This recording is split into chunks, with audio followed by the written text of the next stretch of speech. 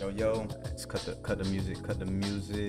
Adame says, I'm good. Love your work. Your reels have helped me a lot. I appreciate it, bro.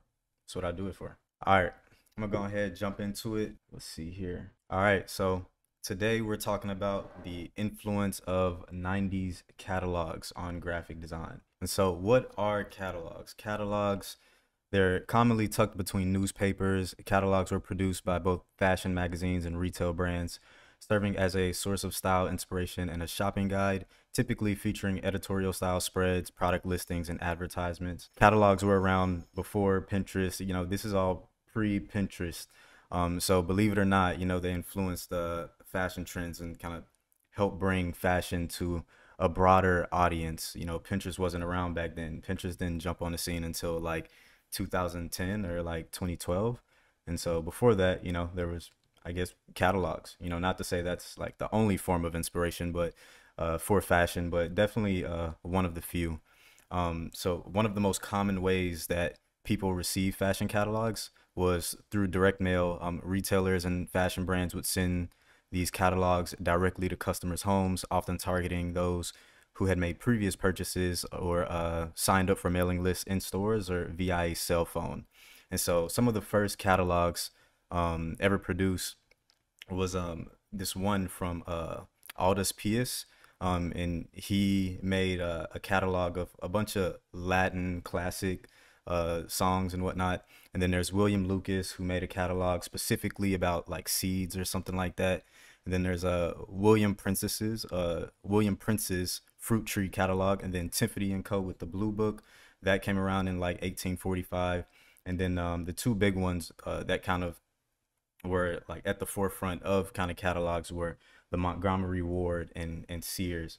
And the Montgomery Ward specifically, I think the ones before that that I kind of just mentioned, the ones before that, they were more focused on, they had their own kind of set of products, not ranging kind of, they weren't kind of doing the Amazon thing, kind of how Amazon has like pretty much all you can ask for, you know what I mean? But Aldous Pius, I'm probably not pronouncing that right, but he was focused on one specific thing. William Lucas with his seed catalog, he was focused on one specific thing, as well as Tiffany and Co.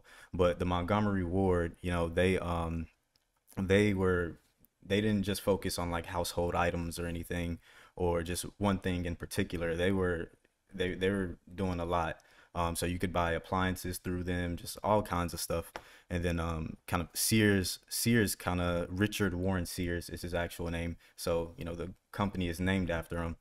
He started off selling watches and then kind of later on expanded. And then Sears went on to be one of the cornerstone brands to run with the catalog that would last throughout the 90s. And then here are some common styles and motifs within catalogs. So often you'll see grid systems, 2, 3, and 4 column grids, so that you can kind of maximize the amount of product listings that you have on one page. This here is an East Bay catalog page. How many of y'all remember East Bay? Design Studio, what's good with you? I used to get East Bay catalogs to the crib all the time, bro. And then there's framing. And so, using framing as a way to call attention to specific products, or just using it as a way to bring attention to an image of some sort, or like the way that they have it here. They're calling attention to the models here. And then also full length shots is a common motif, especially found within dahlias. I want to say dahlias so bad. I feel like dahlias should be the correct term for it, but it's dahlias. Dahlias was a popular catalog magazine within the 90s. I think this one here isn't from Dahlias. This is from, I think, like 17 magazine or something like that. I could be wrong on that.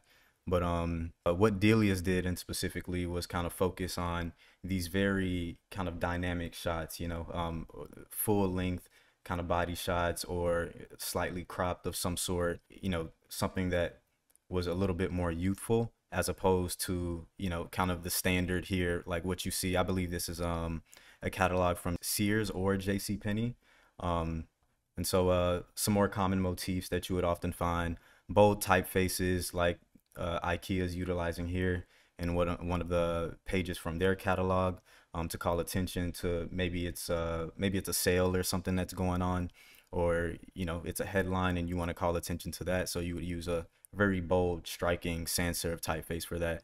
And then you've got product numbering, which is popular throughout catalogs. I don't know if this kind of serves a purpose other than just kind of being a stylistic choice nowadays. But having like uh you know having all of these alphabetized, you would pick up the phone, call, say like, hey, I'm interested in product number so and so. And so that was kind of where product numbering kind of started from. And so then we've got tables here. And so you can see kind of on the left of this right here, we've got like we've got the headline, and then you've got pricing right here. It's really small and I can't zoom in, so I'm sorry. And I'm blocking it too. So let me see if I can move my screen out the way for y'all. Yeah. So right here we've got tables, which is really good for kind of large text blocks of information. So from like your headline to your description to your price, or maybe you had variations of some sort like that. And so that's where you would see a lot of these come into play as far as kind of like tables within catalogs. Now I'm gonna get into more examples of vintage 90s shopping catalogs. And so these are just some of the catalogs that were kind of more popular throughout the 90s also. And so I believe these are from Sears, Intertoys here. We've got an East Bay ad here. I'm not sure where this is from. This could be from, I want to say like I don't know actually, maybe like Mecca of some sort. I know this is from Delia's because we've got like the full body kind of image, kind of dynamic posing often. um you see what Delia's does is they'll like accompany it with instead of just being one model, it'll be pairs. And so they do like these groupings of models, but full body in frame. And Delia's is kind of renowned or just kind of known for that. And so all of these are Delia's. Then we've got kind of an alloy cover here. And so these are just like some different catalog pages or catalog designs from the 90s. So how are y'all feeling about these? What do y'all think about these? Great inspo. Yeah, yeah, I love this type of stuff. This is my bread and butter right here. How many of y'all was around from for Delia's? Design Studio says, where did you dig these? In the document, I'll cite my sources and stuff, so you'll be able to, if you really want to dig further, I'll cite the sources and stuff so you can go and check out all the websites and different places where I've kind of pulled kind of research and inspo from. Adam Mays says they're very collective, like a collage. Yeah. So moving on to the next one, uh, we've got, I don't know where these are from. I know this is from 17 magazine. This one is from IKEA, and then I believe this one is from like oh, this one is from Toys R Us. This one is from Delia's also. Then we've got some Radio Shack ads right here. I'm gonna assume all of these are Radio Shack. TT says those are sick. I like the lettering slash numbering for different items. I definitely could have utilized that in my submission. Yeah, that's one of the common motifs. Very very fun. It's fun to play around with this type of aesthetic and this type of look. And it makes me think about the designers back then. When they were actually doing this stuff. I doubt that they knew that we would be pulling inspiration from all of this stuff today, and looking at this stuff as if it's inspiring. They're probably just like, oh yeah, we've got a revision on this page, and then someone sends them a Microsoft Word document, and they've got to squeeze in like just way more copy than what was initially there. So they're just kind of just ready to be done with making all of these things. But yeah, how many of y'all had how many of y'all had like lava lamps growing up? I saw this and I was like, yeah, I had a little lava lamp growing up. Kind of cool. And then we got what's next here? I just kind of found a bunch of inspiration and stuff. And so this is what I was able to find. And so these are some more kind of, I wouldn't say like up to date, but more modern sort of takes on catalog design and stuff. And so I believe this design here is from I want to say Vanity, a clothing brand of some sort. I don't think that this was a page within a catalog necessarily, but they did pull some inspiration. They've got kind of full body posing and images here. They also have I can't tell if they have the products numbered and whatnot, but it looks like they do. But I know one thing that I often saw when doing my research for like catalogs and stuff, a lot of the kind of archival pages, they would have like these scans of different catalog pages, and they're pages that people have owned, and they just decided to scan it in and just upload it. And so oftentimes you would find that there are a lot of like circles. People are circling things and saying like just to be like, oh, like this is the one I want. I want this item here or something like that. So people would often circle things or scribble on top of different pages and stuff, to kind of bookmark them for later, or just kind of add it to their wish list or something. And so you can kind of see what Vanity does is kind of similar to that. And I think this is a kind of mock ad for Yeezy, for Yeezy Gap. I'm not sure if this is real, but you can kind of see they kind of play off of that as well, with this design. If anybody knows the person that designed this, please do let me know. I'll credit them in the document as well. But I have these two other designers here, and I tried to make sure that everyone was credited. But then we've got some spreads from one of Tyler the Creator's drops.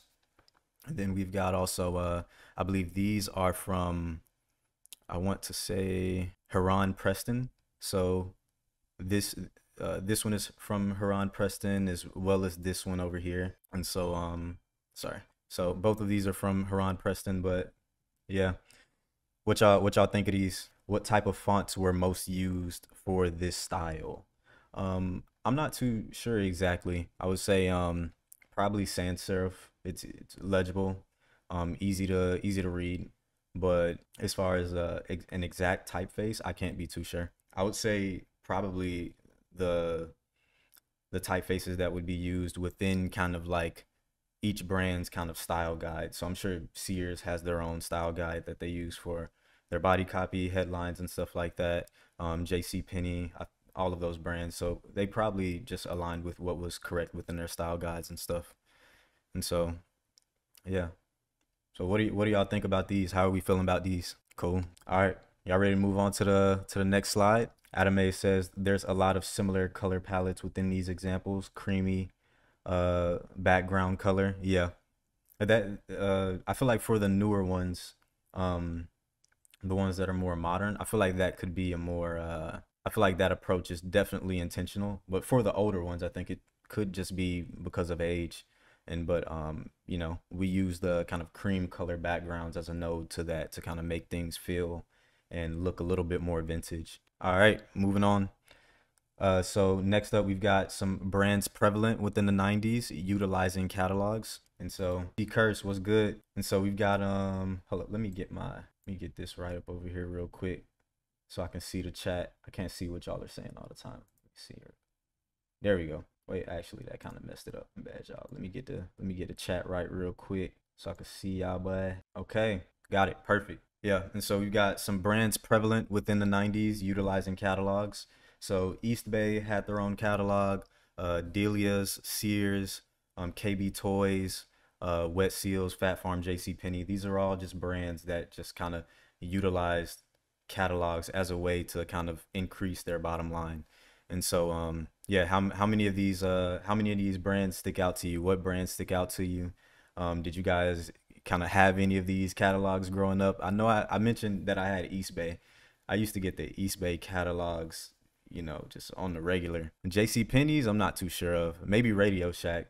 All right, bet. Let's go on to the next slides. All right, now I'm gonna highlight some ads and marketing. Just kind of, ads that are from brands often featured within retail catalogs. And so these are some brands that didn't necessarily have their own catalog, but you would see these brands recurring within catalogs. So we've got kind of like a Fila ad here by Foot Locker within the bottom left corner. So this would have probably been in a Foot Locker catalog or something like that. Nintendo. This probably would have been in like, I don't know, like some sort of gaming catalog, maybe like Radio Shack or something like that.